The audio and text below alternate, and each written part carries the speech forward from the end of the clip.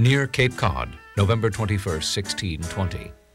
The Pilgrims drafted a document called the Mayflower Compact, and it is signed by all 41 household heads. It embodied the same principles of government which would later become the cornerstone of American democracy. Noah Webster may have summed it up best in a letter he wrote to James Madison. The Christian religion, in its purity, is the basis and the source of all genuine freedom in government.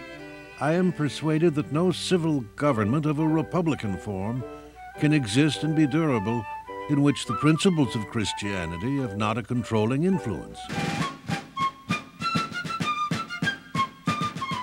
Philadelphia, July 4, 1776. 3 days of spirited debate ended today as the Continental Congress approved Thomas Jefferson's Declaration of Independence from Great Britain. John Adams called the document the greatest ever debated and predicted that this date would forever be celebrated in America. Adams wrote, "It ought to be commemorated as the day of deliverance by solemn acts of devotion to God Almighty." New York City, 1915. Margaret Sanger has founded the National Birth Control League. Later, in 1942, after 3 name changes, it would become known as Planned Parenthood. In her first newspaper, The Woman Rebel, she wrote, "Birth control appeals to the advanced radical because it is calculated to undermine the authority of the Christian churches."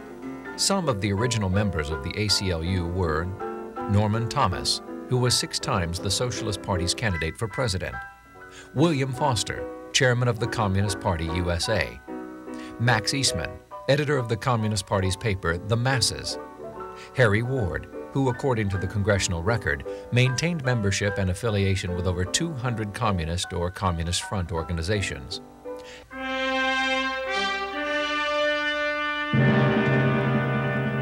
Then, in the aftermath of a stock market crash in October 1929 and a gradual weakening of the economy, the industrial edifice collapsed and the nation plunged into the severest and most prolonged economic crisis in its history.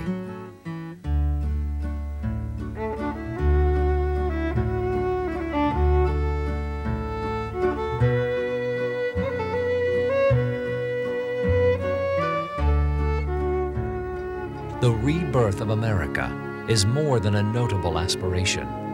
It is a desperate need, and by God's grace may become a glorious reality at this crucial hour.